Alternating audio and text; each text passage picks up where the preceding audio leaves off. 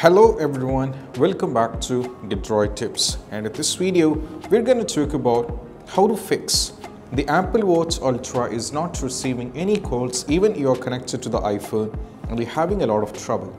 No notifications are receiving when anyone is making calls and how we can fix this up. So let's dive into this.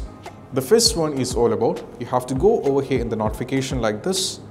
Now if you go to the notification, you can see this. I have turned on, I have made the phone into silent, and even the TEATER mode is turned on, even the do not disturb mode is turned on as well.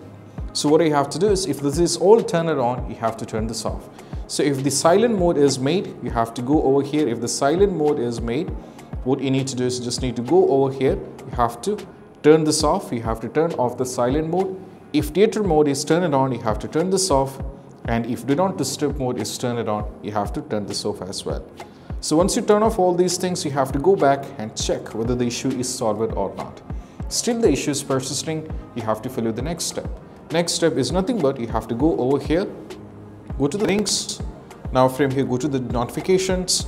Now from here, you have to cross check this notification indicator, show summary when locked, and even tap to show full notification. All these things should be turned on. If this is turned off, you'll be having the trouble.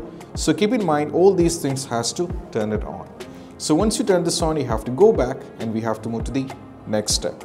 Next step is nothing but you don't have to do anything over here. You have to do this particular step. So third step is all about you have to go over here in this app, your iPhone. You have to tap on this particular one Apple Watch icon on the Apple Watch, this particular app.